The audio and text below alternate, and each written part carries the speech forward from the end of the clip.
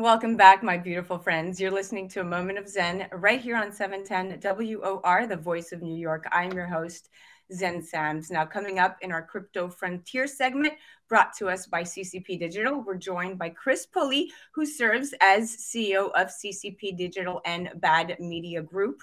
CCP Digital is a decade-old digital advertising agency with really unique access and knowledge in the blockchain and cryptocurrency industries.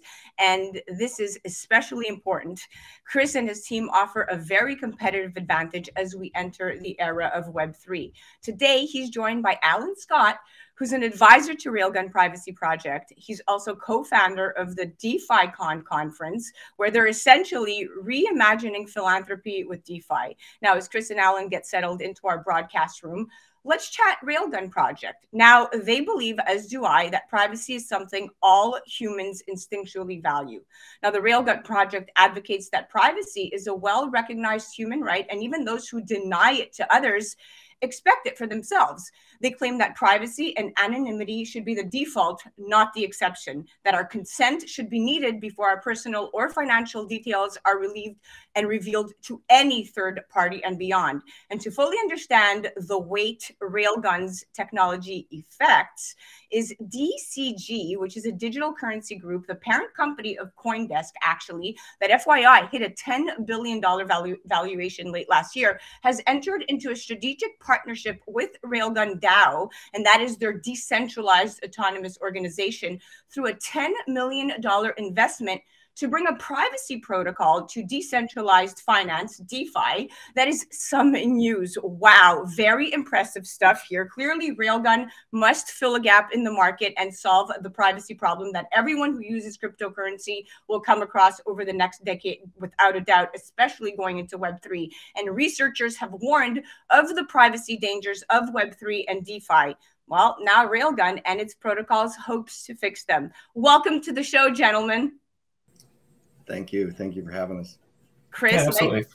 Chris, nice to have you back. At this point, you're on so often, I'm going to change the name of the show to A Moment of Chris. No. Now back to Crypto Frontier, because we're on the clock. So a little bit of context for our new listeners and viewers. This segment is now our top 2 in popularity, hovering at 10,000 listeners per hour via all our platforms. And these crypto enthusiasts, and I am one of them, cheer us on all the time. Now, we are bursting with excitement at the potential of blockchain based ledgers, right? To decentralize the finance sector and the web, phenomenon known as DeFi and Web3 respectively at this point, right? And there are many critiques of these two visions, including a recent study, Chris, that found that supposedly anonymous transactions could be linked to personally identifiable information, right, PII, and a new wave of blockchain platforms and protocols seeks to bolster privacy in what many believe is the next paradigm in computing. Talk to me about why there is such a need for Railgun at these pivotal time coming into Web3. Well, there's definitely a serious need for privacy, and the need is multifaceted. In this instance, we think about the large players. You know, we think about the markets, how big the U.S. market is in general, and how small the crypto market is.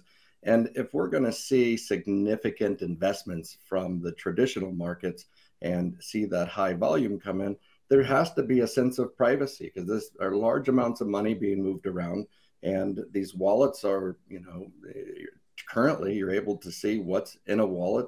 If I were to buy something with my wallet, they can see everything in my wallet.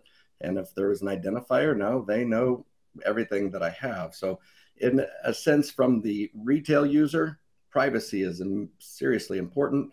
And to the largest markets, and for the ability for large capital to come into the crypto markets, privacy is a necessity.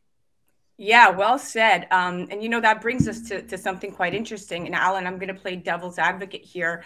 So please bear with me, because I'm a huge fan of the Railgun Project. But We now have all heard about the environmental impacts from crypto damages, and that's one thing. But the less discussed is the impact of Web3 and DeFi on user privacy, to Chris's point. And proponents argue that, well, Web3 will improve user privacy by putting individuals in control of their data via these distributed personal data stores. But critics say that the transparent nature of public distributed ledgers will make transactions visible to all participants is antithetical to privacy, right? So Web3 requires you to give up privacy entirely. Some would say that NFTs and blockchains are all public by default and terrible for ownership and security. What do you say to this? Yeah, I tend to agree with that, right? I don't think that privacy should be, an option. It should be something that people are allowed to have by default, right? It shouldn't be the price that we pay by using crypto. And now people would probably be, I think a lot of people who aren't really used to the space don't really recognize the fact that the pseudonymous nature of like your crypto account isn't private. And in fact, there's a lot of companies out there like Chainalysis and Nansen who are collecting, collating, and then selling your information. And it's all public for people to take and do this. And I think now in this data-driven economy where people are at the whims of like pressure groups, large organizations that are trying to market to them, I think it's never been more important to have privacy, especially if like this is the future of finance and people's finances are going to go to Web3 and DeFi. I don't think that they should be, pressured by these groups by way of their financial privacy. Yeah, I know, I couldn't agree more. I mean, listen, these studies are coming out by the dozen, right? And one study showed that several DeFi sites rely on third parties and occasionally even leak your Ethereum address to those third parties, mostly to API and analytics providers. But one tracker can access Ethereum addresses in 56% of the 78 DeFi sites examined in the study, which is mind-boggling to me. And those third-party services could, in theory, link the Ethereum addresses to other PIIs they hold about the user. And this study that's coming out about this just opens your eyes to how necessary what you're doing at the Railgun with the Railgun Privacy Project, how necessary really this is, because Ethereum address leakage to Google is particularly problematic because the company likely already has PII about us, which it can then link to our Ethereum address, which then can be linked to your transaction history on the blockchain. So you kind of feel scared when you're coming into this. Yeah. Yeah, it's something that people should be talking more about. I mean, even in the early 90s, whenever we were talking about like HIPAA regulations and stuff like this, right? Everyone knew that eventually, like in a data-driven economy, like everyone was going to collate all of this information about everyone, and there would be a digital version of yourself, right? Which collects everything about you in regards to like your attitudes, your achievements, your behaviors, and it's super true. You fast forward to today, you see that you have companies like Facebook, Google, who are, data driven, and their sole purpose is to take and, collect your information and sell it to the highest bidder. And if that, leaks out to your financial data, it could be pretty dastardly for those who, value their privacy. Oh, yeah, it could be devastating. I mean, I certainly value my privacy. So explain to us how Railgun is different from other privacy preserving protocols, either Alan or Chris. Go ahead, Alan, you take this one. Yeah, sure. I love this question. So the easiest way to take and understand what Railgun is that it is a smart contract system that effectively acts like a private wallet for your ERC20 tokens. So what you can do is take your tokens, put them into the Railgun smart contract, and then transact with those in a private fashion on public ledger blockchains like Ethereum, Polygon, Binance Smart Chain, and not dox yourself or the balance of your diamond bags. Right, exactly. And if we're talking to the average person, one would say, what can you use Railgun for? What's the simplest way that you can explain this? Yeah, so you can use it to make private transactions, right? If you have to, make a payment to, let's say, anyone in the DeFi space, you can do that privately with your Railgun balance. You can take and do swaps. You can take and accumulate a large position in a private balance. The limits are really the sky's the limit, I guess. Right. Yeah, exactly. And how easy is Railgun to use? Yeah, so if you're familiar with using something like MetaMask or just a DeFi app in general, this will be transparently easy to use. That's the goal. We constantly work to build a really good UX UI experience to allow people to use privacy and not have to worry about the really intense technology that's behind it that makes it possible.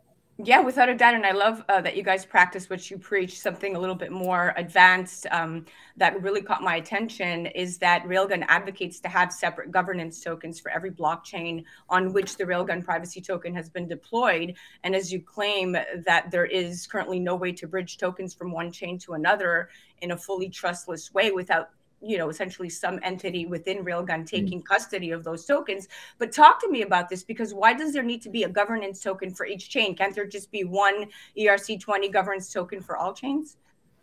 Yeah, so at this point, there is no like off-chain governance of the protocol. In fact, it's all on-chain. So, and it's fully decentralized. Anybody, in fact, can take and submit a proposal to the governance smart contract and have the stakers of the Rail tokens on that chain vote for it. And you really brought up a really great point. Whenever you bridged assets, this tends to be heavily centralized, and there's just no really good way to take and do a trustless and permissionless governance system that's cross-chain at this point. There's some people in the space that are working on it, but it's really nascent technology. So rather than take and risk the security of the system, we've decided to take and deploy governance tokens throughout the system. So whenever we deployed on Polygon, the governance tokens were deployed on that chain, and the list will go on as we deploy on other chains. Maybe in the future there might be a way to take and do cross-chain governance in a truly decentralized and trustless fashion, but at this point it's not really happened. I think it's brilliant. I think it's great, and it's so unique and proprietary, really, and it puts a nice comfort level into somebody like me who's looking at it from bird's eye view. And what's also interesting, and I think Chris, I want to hear from Chris in this particular case, because you brought up the DCG kind of acquisition here. As part of the partnership, DCG has acquired and staked over $10 million of Railgun's native Rail token and donated over $7 million in stablecoins to the project's decentralized autonomous organization, right? We've been talking about DAO a lot lately. Do you guys both feel that Railgun's back end is strong enough to endure this high demand? Because there's going to be a level of really high demand at this point. Well, that's a great question, and this topic has so many perspectives we can discuss. So when it comes to the investment from a capital firm, I think that indicates how important this is, right? For an investment firm to make a investment into a decentralized autonomous organization with their money. I mean, it's just the sound of that is foreign to so many in the finance industry of why and how. And well, not to Alan, right? Because to TradeFi, he comes from that background, so it's so interesting because in DeFi, it's the public and immutable blockchain that acts as a decentralized trust source, right? Conversely, legislative bodies and regulators provide public governance in the TradeFi space, and that means that they create these central points of control that potentially limit market access and increase the risk of manipulation, right? Hence the need for your DeFi con there, Alan. So you guys are on this. You guys are talking the same thing there, but it's true. It's 100% true. And so when you're looking at a company, that's coming from TradeFi making a plunge like this, it's wow. Kudos to you guys. Yeah, it's a really great strategic partnership. DCG. It says it right on their website. If you look at it, they're at the epicenter of everything that's crypto. Everything. If you look at their subsidiary stack, it's Grayscale, it's CoinDesk, it's Foundry, Genesis. They have a huge hedge fund that they're taking and putting a lot of money through DeFi. And the really great thing is that they've made a really great capital allocation to the Railgun DAO. And above and beyond the capital, they're also dedicating a lot of different resources to us, especially when it comes to the folks over at Foundry. They've been a lot of help helping us develop spin up nodes and do testnet type stuff. So they're a really great partner to have. Love it, guys. Thank you so much. Chris, thank you for bringing on another incredible guest, but we've run out of time. So thank you both for coming on. Very insightful stuff. Thank you. Yeah. Thanks for having us. Guys, you definitely have to check them out. Check out CCP Digital on the web at ccp.digital and our sister podcast at Bad Crypto Pod. Also, make sure you check out Railgun at railgun.org and on Twitter at railgun_project. You're listening to A Moment of Zen right here on 710 WOR, the voice of New York. We'll be right back after this.